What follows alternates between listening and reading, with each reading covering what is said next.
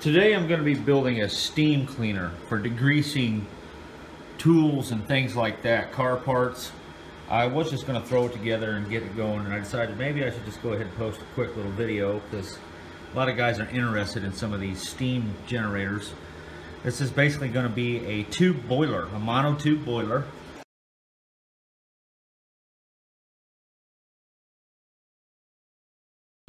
I'm going to want at least 100 psi of steam pressure to really blast away this grime and stuff like that. That may be a little too much. I don't know yet, but I know I'm going to want at least the very minimal 50 psi's. I have a video where I did a test with a small coil like this, and it produced one hell of a steam jet. It blasted from one side to the other to this garage. So this one's going to be a little bit more substantial. The steam's going to be a lot hotter, and I think this thing's going to work out pretty good. So we'll see how it goes. Okay, so I got the coil all tied off here. We're ready to braze. My water wall got messed up just a little bit there. I accidentally had a wire snagged onto it, and it'll breathe a little bit better now. So I think I'm just going to leave it as it is. Just having it as the wall was okay, but at least this way I know the fire will fly out of there nice and easy. I'm not going to get too particular about that. I would have had to take the whole thing back apart and re-anneal it. Because what I've been doing as I'm building this is I'll get it almost red hot till it starts doing the iridescence, and that'll soften it back up. So when I'm doing a lot of these little tight in and out bends. So it's a process. So I'm going to be brazing this together, and to do that I'm going to be using HHO diffused acetone. I hate the word HHO, by the way. I'm going to be using oxyhydrogen with this oxyhydrogen torch that I built years ago. This particular unit's fairly powerful. It'll pull 20 amps out of the wall. That gives you any idea. And that provides you about 5 liters per minute of extremely explosive gas. And what I do to increase the BTU rating of the oxyhydrogen gas, I pump it through this diffuser I made, or infuser. Perhaps that's what it's called. It's an infuser. It basically bubbles the oxyhydrogen gas through acetone, and acetone is very good for brazing. I don't know what it is about acetone, especially with copper. Now, we all know that acetone reacts with copper and makes it glow red hot.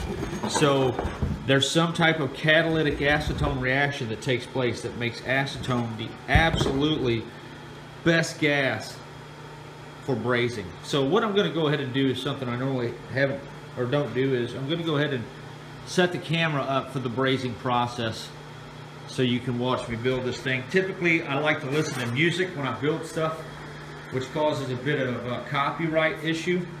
So I don't film the construction process, but today, just because we're doing something kind of interesting with the acetone infusion, reacting with the copper.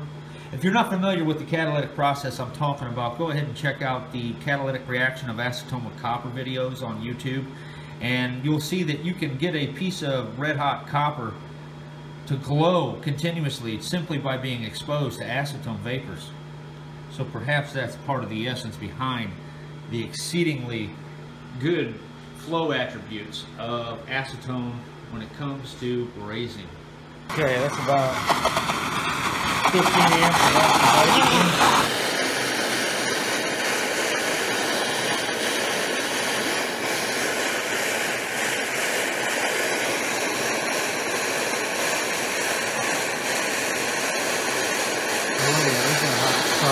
There we go. That's what I've been needing.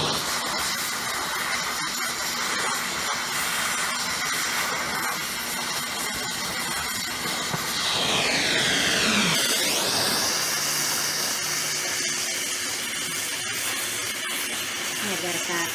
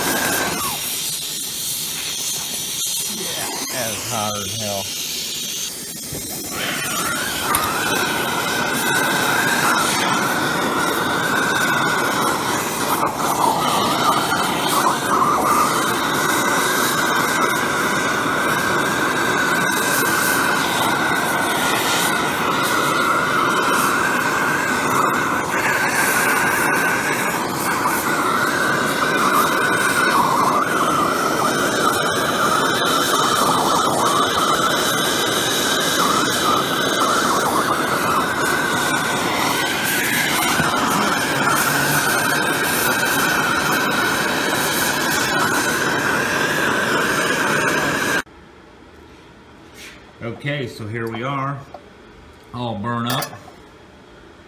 My torch was a little cold. I should have cranked her up to 20 amps.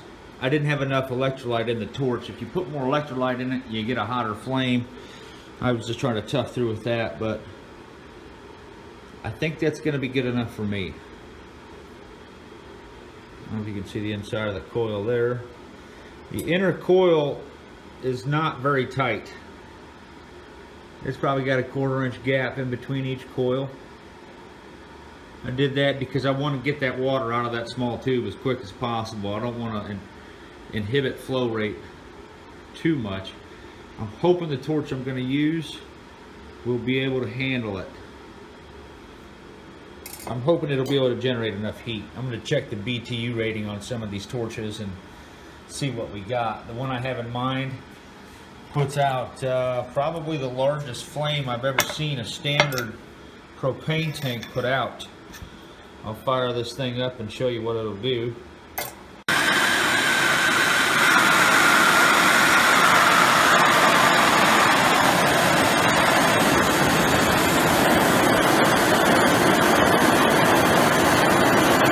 That ought to fill that boiler up pretty good.